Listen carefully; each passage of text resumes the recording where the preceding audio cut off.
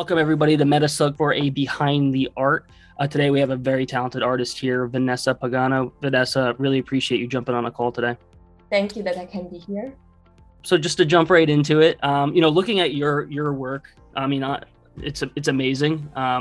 You seems like you have a lot of versatility. Looking across from crypto fooders to snowcat to some of the recent work that you did with the Ukraine flag. Just curious to understand kind of where do you seek your inspiration and how do you kind of come up with what you want to work on?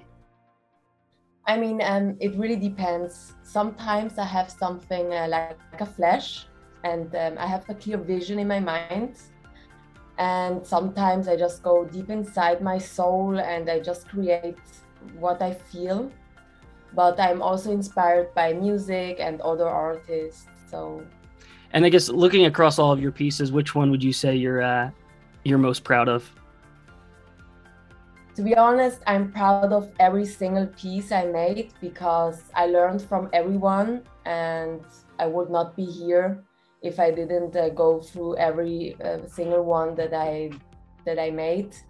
But if I have to choose one, I would say my number one is still my first NFT, Rotten Inside, because this piece is not just about, oh, it's so beautiful or it's so cool, but it shows something about my soul.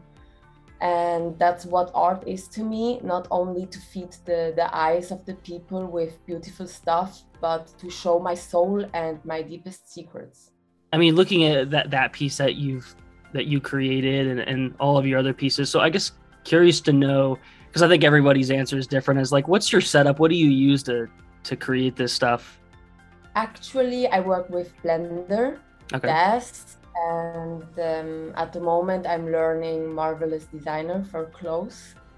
Is there any plugins that you use, like X Particles or anything? Like, is there a particular plugin that you really like, or like that's your go-to?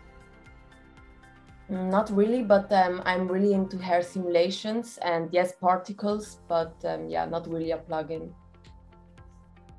So kind of moving outside of the art world. So outside of, the things that you've created here, what else do you do outside of out of this work? Yeah, I'm an economics student, but almost done. And I have a full-time job in marketing, operational marketing.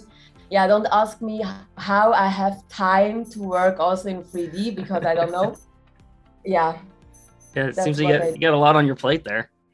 What's the best advice you've ever received? The best advice.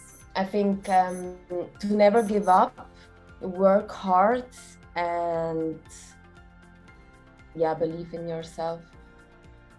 What's the worst advice you've ever received?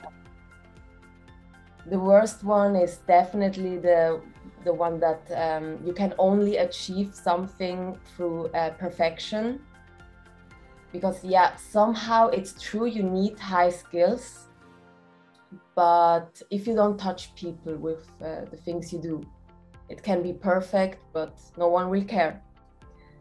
And perfection is so relative. So there is absolutely no pressure to be perfect because if you work hard, your skills will improve. And I think I already know the answer to this one, but who is the one artist that you think we should interview next? Clearly, Ness 100 Pro. Okay. He's just an amazing artist, so talented, and his work ethic is just crazy. And when I think back 9 months ago, when I started with Blender and 3D art, he always believed in me and he supported me, and he's just amazing. Ness, you're up next. And awesome. And just to wrap it all up, tell us what you're working on. Is there anything kind of that you have in development right now? Where can people find you and find your work? My portfolio is my Instagram, so Vanessa Pagano __, but I'm also active on Twitter. And at the moment I work on different projects, but if I have to mention one, I would like to mention Rona's Hand Season 2. And the leader of this project is Ness. And I create one hand with my own touch. And yeah.